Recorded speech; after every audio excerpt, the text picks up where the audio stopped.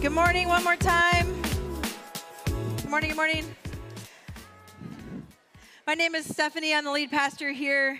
I see a couple people that I haven't met yet. If it's one of your first few times here, thank you for having the courage to come and to join us. We just really appreciate it. We love getting more people connected to our mission here at Mill City. This question, I have a really easy answer to this question. I am looking forward to the futuristic technology of a printer that works. One that does not chew up papers or drool out ink. That's my futuristic. The future is bright. I can't wait. I can't wait until that technology exists. So some of you in this room could help us with that. Make it happen. All right. Today, I have one more announcement that I convinced Pastor Adobe to let me give, and that is today we're having a bonus baptism. Yes. Some people were like, I still want to get baptized. I was out of town. And so we're going to go right after the service, straight down. We're not going to have lunch because I think somebody has football to watch or something, but we're going to go right down to the river, and we're going to baptize those people. And there's an opportunity for others to join in. If you're a follower of Jesus and you have not yet been baptized, there's no reason to wait. It's not about achieving spiritual maturity in some form. It's actually the opposite. It's about saying Jesus is going to have to be enough for who I am. And when we think about the water, you're going down into the water, coming back out, Jesus' death and his resurrection so that we could live forever with him. And he's enough. His death is enough. His resurrection is enough. And so if you're interested, if you take courage and come talk with me, I've got these towels here. In August, I got 6 towels to say, hey, if anyone has not signed up, you could get baptized. How many people did we end up adding? 6. So I got 12. Right? I mean, I got to shoot my shot. I got to go for it. I'm going for it. So no, in all seriousness, just come chat with me about it. And maybe today's not the day, but I'd love to talk with you about it. So join me if you can. If you know me, you know that I often like to start out with a question. So today I have a question to begin. And the question is, what is your vision of the good life? When you think about what makes life good, what is it? If someone said, can you define the good life, what would you say? When you have a picture in your mind. I can think of my gut reaction, like a good night's sleep. I love getting a good night's sleep, a tasty meal, right? Deeper things than that, when you have meaningful work. Life is good when you have meaningful work, right? Or life is good when you have close, deep relationships, or when everybody in your family's healthy. I bet all of you could write down right now the things that makes life good in your mind. But the reality is that we probably have different answers. All of us would have different answers, partly because we have different influences in our life that have told us what the good life is supposed to be. And we all can think of those things in our life that encourage us to think what makes life good. And I was thinking about this personally, and I feel like some of this messaging in my life started when I was really young. And I go back to like middle school and high school. When I was in middle school and high school, there was a very popular craft, okay? And it was to take magazines and cut them up and make a collage. Anybody else do this? This is very, very fun. And I would make collages of like what I thought the good life was, like my vision for my life, like the dream board kind of thing. I know others of you did this. I'm not going to ask for a show of hands. So I went and I looked to see if I could find, and I couldn't find my collages of my middle school and high school years. So I recreated one for you. All right, so check this out. This is what one of my collages would have looked like. All right? And I'm not being hyperbolic. I really thought I had a chance with teen star Jonathan Taylor Thomas. Like, I wrote letters that was like, if we could just be in the same spot at the same time. And I was serious. My soccer team winning, my hockey team winning, whatever version of the game of life my family played at that time in the 90s. The newest technology, like the Discman, was real big. So, I mean, like the good life. And I had a wonderful family. I still do. I had a really meaningful church home that really helped me think about what life was all about. However, 17 magazine and like TV shows influenced my understanding of the good life a lot more than I wish it had. And I also wish I would have grown out of that completely. But the thing is that there's still things that are telling me all the time, messages telling me all the time what is supposed to make life good or what's supposed to make it better. And people make a lot of money if they can convince me what would make life better, can't they? Like there's going to be like some commercials you're going to watch later today that might have some football in between them. Like, yikes, right? That's our life. And so we realize that as adults, we still feel this pull of the things trying to tell us what would make life good. There's so many messages. But this is a tale as old as time.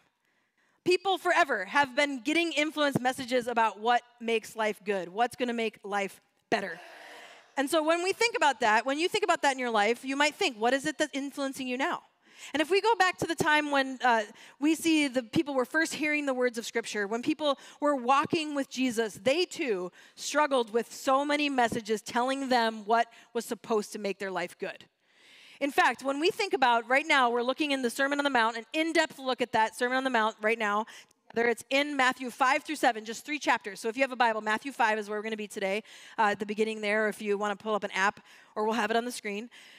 But in this time, in the first century, when the Sermon on the Mount was first being spoken by Jesus, there were so many influences the Jewish community had about what made life good. In fact, even though they didn't have cable news or Instagram, there were culturally traditions. It was a tradition to declare your vision for what made life good. And people would choose to follow different teachers who had their vision for the good life. In fact, a rabbi or a teacher would have their good life statements that you could either ascribe to or not. And so people would come around these people and say, oh, I think the good life is this teacher or that teacher. And they would be saying this Hebrew word, ashrei, which means good or fortunate. And they would have these good life statements. I read a couple of them last week. I'll tell you some more where that came from. These teachers would say things like, ashrei, or the good life belongs to those who finds a friend. The good life belongs to those who do not sin with their tongue. And then some of them were a little weirder, like, the good life belongs to those who don't have to serve their inferior. There was lots of different opinions about what made the life, like, the good life, and people would ascribe to these different things. There's also beautiful places, like in Psalm 84, where we see these good life statements in the wisdom literature. So, for example, Psalm 84 says, ashrei, or the good life, it is for those who dwell in God's house, who are ever praising God. Ashrei are those whose strength is in you, whose heart is set on pilgrimage, on moving towards God. So when Jesus begins his most famous sermon with a well-known pattern of speech like this, everyone listening would have known right away what he's doing. Ashrei, the good life, is for those who are poor in spirit, for theirs is the kingdom of heaven. What is this rabbi, Jesus, doing to open up his most famous sermon? The good life belongs to those who mourn, for they will be comforted. He's giving his vision for the good life. The good life belongs to the meek, for they will inherit the earth. And then Jesus continues through these 9 statements to summarize his vision for the good life. Some have come to know these as the Beatitudes, which means blessings in Latin. However, in the Greek and the Hebrew, it's best to think of it as fortunate or good or how fortunate. There's one thing that's very noticeable, I think, to any of us about Jesus' vision for the good life. Most of them do not sound very good. Yeah? Poor in spirit, mourning, grief, meek, persecuted. So while Jesus is bringing up a very common phrase that people would have been used to hearing in their context, it is immediately evident that Jesus' vision of the good life is like nothing that they've ever heard before. It's totally different. Theologian Scott McKnight, in his commentary on the Sermon on the Mount, which is an awesome one, I recommend it, he talks about how the group of people sitting on the side of the mountain listening to Jesus would have been considered what was referred to as the Anawim. The Anawim historians describe as a group of people in the Jewish community who were economically disadvantaged, yet they were known for trusting God and longing for the Messiah to come. This would have been a group of people that people would refer to, the Anawim.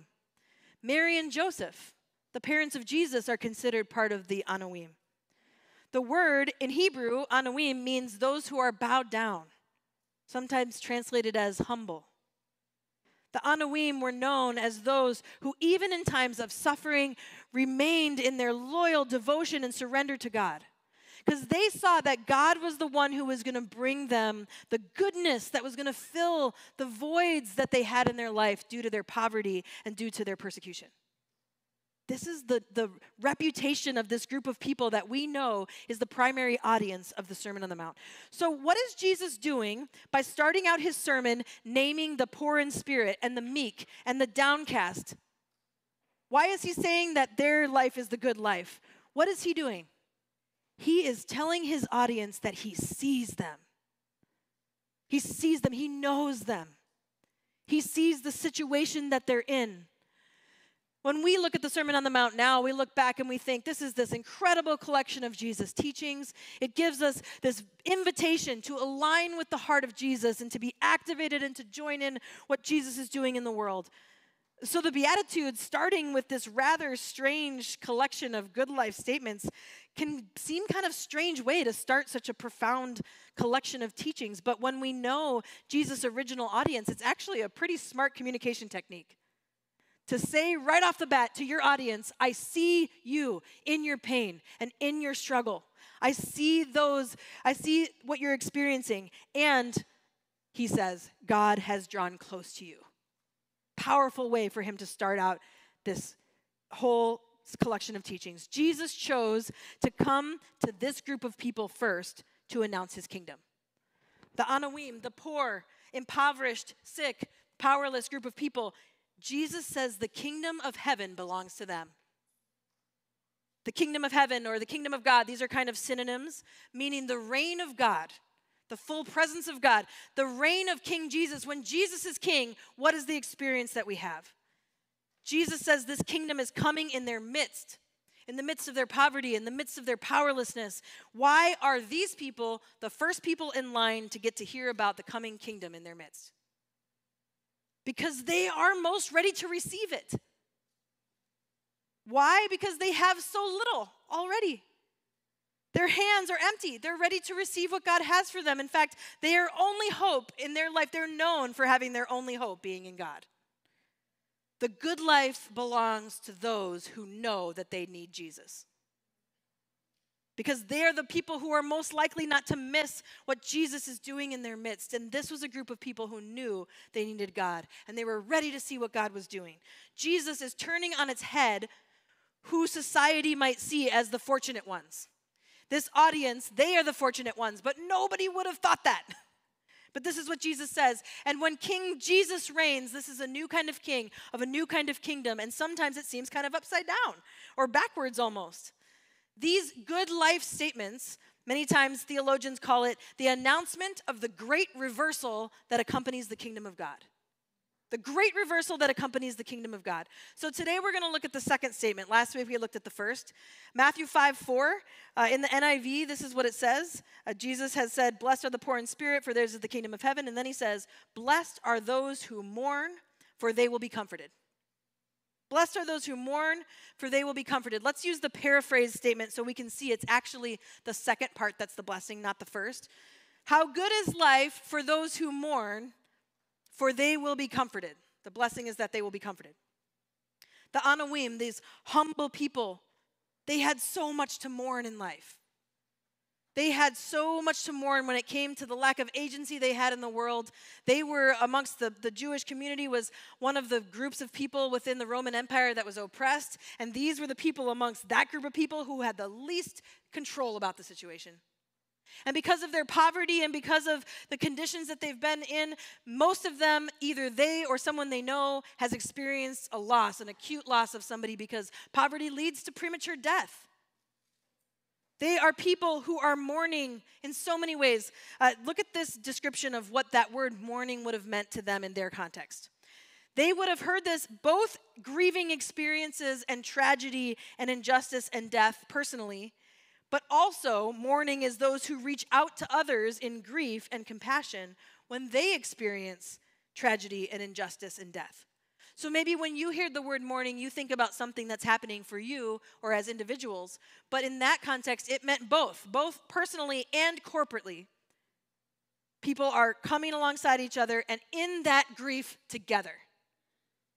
Now, what's interesting is Jesus throughout the Sermon on the Mount never declares that he's the Messiah. But there are hints along the way. And these first two Beatitudes are hints that Jesus is the Messiah, the one that these Anawim had been waiting for. Hundreds of years before Jesus walked the earth, the prophet Isaiah was declaring who this Messiah was going to be in Isaiah 61.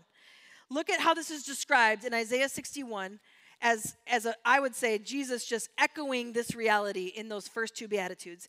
Isaiah 61, verse 1, the Spirit of the Sovereign Lord is on me, because the Lord has anointed me to proclaim good news to the poor. He has sent me to bind up the brokenhearted, to proclaim freedom for the captives and release from darkness for the prisoners, to proclaim the year of the Lord's favor and the day of vengeance of our God, to comfort all who mourn and provide for those who grieve in Zion, to bestow on them a crown of beauty instead of ashes, the oil of joy instead of mourning, and a garment of praise instead of a spirit of despair. Jesus, at the very beginning of his ministry, reads that scroll of Isaiah in a group of Jewish people who are believers in Yahweh together, and he says to them, I am the fulfillment of what I just read. Jesus is fulfilling this prophecy. How good is life for those who mourn, for they will be comforted. This one is a tough one for us, isn't it? Nobody is like, I'm going to sign up for grief. Nobody's getting excited about mourning. Yet we all experience it, don't we? All of us. Today here on stage, we have this bouquet of these 14 roses, and they represent the people who have died, who were a part of our community. In January of 2023, our community came together and adopted Elam Church, and since then, 13 people have died, or we have celebrated funerals for those family members as a part of our community in less than 2 years. And the 14th rose represents all the other people that you have lost that are close to you, that we didn't necessarily have a celebration of life for them here, but you have experienced the acute experience of losing somebody close in your life. These flowers are in honor of these people. Grief is so heavy. Mourning is so challenging. How can Jesus say that it's good? The brokenness of the world that we live in means that when it comes to grief and loss, it's not just losing people to death, right? There's all these other losses we experience from the brokenness in the world, from the way that evil works in the world. I think about just this week for me. I heard stories of grief, yes, from those who have experienced the death of someone that they love. I heard stories of grief from those who are battling illness and all the loss that comes with their physical health decline. I heard stories of people talking about the grief and the loss that they're having because their adult children are far from God and they ache. I had multiple conversations with different groups of people about the grief that they have from churches that they experienced abusive behavior to people who God loves. Multiple experiences of people who are mourning the fact that hundreds, sometimes thousands of people are in pain because of power plays in God's community. I have sat with people and saw the grief on their face because they're struggling to make ends meet, or sit with people who have the loss of a relationship that didn't work out, and that all the other collection of the losses that psychologists have started to call ambiguous grief that we're all carrying sometimes. And so today, even though this is challenging, I want to invite you to intentionally think about grief. Just for this time, to think about 3 spaces of grief, okay? Just to kind of help us get our minds around it. Just like we saw that definition of mourning, there's grief from personal losses. There's grief from those who we're close to in our life. We all have somebody we're close to, don't we, who've lost something significant. And then finally, the grief we see from the brokenness in the world around us. Jesus says, how good is life for those who mourn, for they will be comforted. What are we supposed to make of Jesus saying that grief is good? Honestly, it reminds me of Charlie Brown. Does anybody else have like good grief in their mind? Like that's not what he's saying. He's not saying like grief is good. He's saying like good grief, right? But grief is good. Jesus says that. What does this mean? Grief is good because then we will receive the blessing of being comforted by God and by others. What comfort do we have when it comes to grief and to mourning in our life?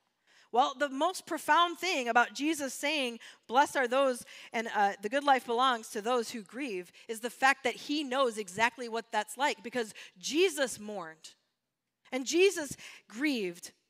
We are comforted by knowing that Jesus mourned. When his friend Lazarus died, he wept. Yes, he performed a miracle, and Lazarus came back to life, but even knowing that he was about to do this, Jesus cried along with those who were mourning. Jesus comes to the town where these people are gathering, and he comes on day 4 of 7 of the morning ritual considered and named sitting Shiva, where the Jewish community still, many today, still practice this ritual of for 7 days, if your first degree relative dies, then you take a break from all your routines, and you do that in order to focus on your loss. And they sit together, either on the floor or on really low benches without their shoes on, choosing to avoid many physical comforts, because rather they receive the comfort of friends who will consistently come and visit them. For 7 days, there's an open house in their house as they sit near the floor for their friends and their family and their neighbors to come and offer comfort. And so Jesus approaches on day 4 of 7. And as soon as Jesus, it says in the scripture, sees his friends weeping and mourning, it says that he is deeply moved in his spirit, and he is troubled, and he joins in their tears. Yes, he brought Lazarus back to life, but we know Lazarus did eventually die again later. Why did Jesus do this? It wasn't about Lazarus, because in that moment, it was Jesus' opportunity to say something that we know is true. He says at that moment when Lazarus comes back to life, I am the resurrection and the life. That's what that whole Lazarus miracle was about. Not about that Lazarus guy having, immortality on earth. Jesus is mourning in this moment the pain and the grief of his friends. And we know that Jesus must have engaged in the practice of sitting Shiva in his life, because we don't know the circumstances, but we know that as a man who's now in his early 30s, his dad has passed away. We find out later that Mary is a widow. And so Jesus must have practiced this. Jesus mourned as he looked over the city of Jerusalem, knowing because he was God that there was so much earthly destruction and pain that was going to happen. And he mourned over the city. And as Jesus prayed the night before he died, he was grieved by the brokenness of the world that he was going to take upon himself the next day. I think of the quote that Queen Elizabeth was famous for saying, "Grief is the price we pay for love." Grief is the price we pay for love. Nobody knew that more than Jesus. The price that you pay for love. And I think that Jesus intimately knew this. But then there's a second way that we are comforted when we mourn, and that is, spoiler alert, death is not the end of the story. Death is not the end of the story. Restoration gets the final word. This is what we get to see, that Jesus, God in the flesh, knew that death was not the original design, was it? It's the brokenness entering the world that means that death enters the story. But the end of death is the end of story. I mean, in a way, death on planet Earth was grace to humanity, because living in endless, perpetual brokenness is too much to bear. But our souls were made to live forever. And Jesus makes this possible because of his death and resurrection. When we mourn and grieve, it is so hard. It is so challenging, but it is also good, because it reminds us that death on earth is not the end. The suffering that we feel when we grieve, it's a longing, isn't it?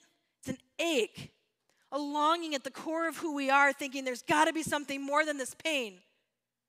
And there is something more. That's what that longing is all about. I often say longing is what hope looks like on a hard day. I wish that wasn't true, but hope and longing, they go hand in hand. You can't separate them. Loss brings us to the end of ourselves, doesn't it? Loss brings us to the end of our rope, but the end of ourselves is the beginning of Jesus. And so when grief or mourning brings us to the end of ourselves, which I know for many of you, that is where you have been, even this year, it's the beginning of Jesus' comfort for our very souls. How good is life for those who mourn, because they will be comforted.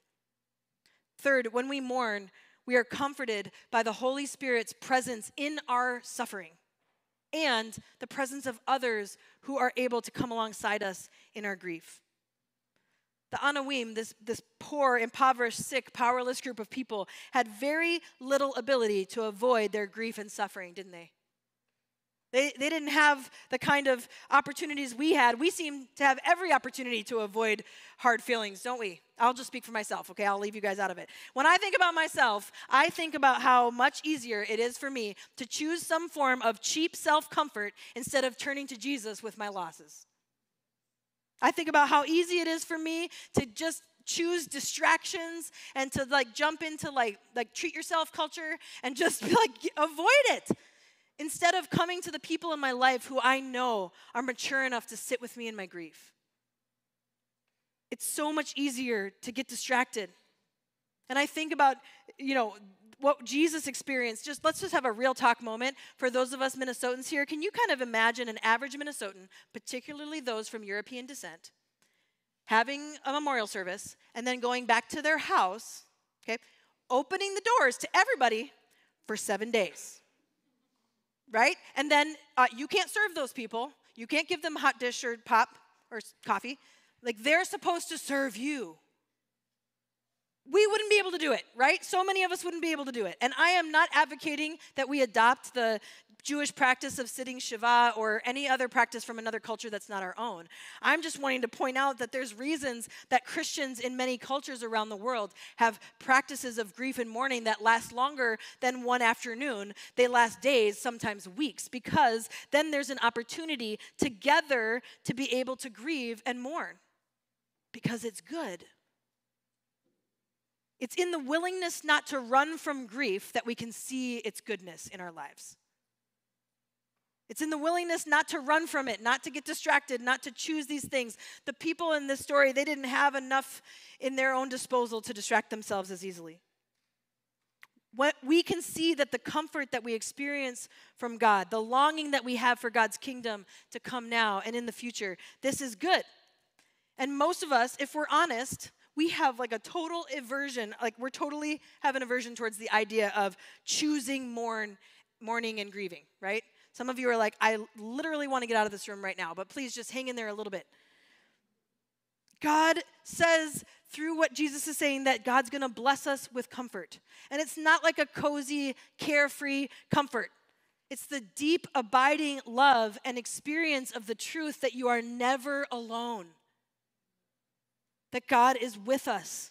Look at this definition of mourning based on Jesus in what we know is what it meant there in Matthew.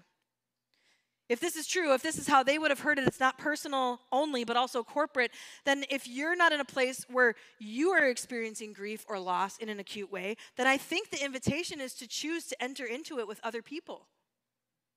We don't want to do that sometimes, but that doesn't mean it's not good. And if you are experiencing grief and loss in your life right now, Jesus invites you to let your heart grieve so that you can be comforted by God and by other people. But the thing is that I feel like we are in this culture that's it's not okay to be not okay. But Jesus is saying the opposite. If grief is the price that you pay for love, then it was good that you had that love, and it's good then that there's grief, even though it's hard. Jesus is the opposite of it's not okay to not be okay. Jesus is saying it is good to be okay with those feelings that are not okay. And I just think about this. For the record, psychology also agrees with that. Just so we know, if you don't process through your grief, it often comes out in secondary emotions like fear and anger. People are popping off at folks yelling, but they're actually just really sad. We know we're not even going to get into the medical reasons for processing grief because it also physically shows that people have physical illness that comes from not processing grief. Jesus didn't say the good life belongs to those who put on a happy face so that no one will know that they're not okay. Jesus did not say the good life belongs to those who choose self-comfort because then they will be distracted from the pain and the suffering in their life and the world around them. He knew that wasn't good for us. He gave an invitation through what he said. The good life belongs to those who are grieving because then they will be comforted. So what if you chose to enter into that? Every person here just what's one step? What's one step for you? A next step. Maybe for you, it's acknowledging that there's been some grief you've been trying to ignore. Maybe for others, you're like, look, I've been carrying a lot of grief. I need to enter into a process to move through that intentionally. And maybe for others, it's just this realization that even though things might be feeling pretty good in our own life, we can choose to enter into the grief and the mourning of others and in the brokenness in the world. That when we see that in the world, it's not just, oh, this is too hard. It's, I bring this to Jesus. This is the invitation that we have. What might it look for you to carry grief with you intentionally, to pursue time and space to be comforted by Jesus, who is intimately acquainted with grief and suffering? So think about these 3 areas I mentioned earlier. When you think about grief from personal losses, grief carried by those close to you, and grief that we see in the world around us, and I've got 2 invitations for you. The first one is this. If you're someone who has been carrying some grief in your life and you haven't let other people into that process with you, can I ask you to consider reaching out to somebody? A friend? We've got a care team of people who would love to do that. The first time that I met with a Christian therapist was right after my dad passed away when I was 17 years old. It changed my life. We've got a whole list of people that you can consider if you're feeling like stuck in that grief and not able to get through it, or you feel like you can't touch it, I need some support, then that might be that for you. But can you please talk to somebody about it? Because your health holistically depends on it. And then my second invitation is for all of us here today. Ashish is just going to sing this song of reflection. And I'm going to invite you, just in the next step for you, to open up your heart in a spirit of prayer in these 3 areas. What is it the Spirit might say to you that is grief that you can carry intentionally because grief is good? Some of you are thinking, I hope this is a short song so I can get out of the grief room, but I'm actually going to invite you to consider taking it with you intentionally. In fact, some of you can see these little ribbons that are, start passing them back in the rows. You could put it on your wrist, you could put it on a bag or some keys. But what if we were to say, I'm going to take this with me and open up space, even in small moments, for Jesus to comfort me? And you'll see that you'll actually have to use scissors to cut it off. And that would be just a moment of releasing that grief to Jesus after you've processed it. Might be a couple days, might be a week. If it's still on for a month, that's when we get the therapist list, right? Okay? Do you see what I'm saying? We have an opportunity, if grief is good, to enter into that, because then we get the blessing of being comforted by God. And so I just invite you to think about whatever that next step would be as you listen to Ashish sing this song. Just open up your mind and heart to whatever that might be and reflect on that. Maybe jot some things down if you need to, as we think about these 3 areas of grief in our lives.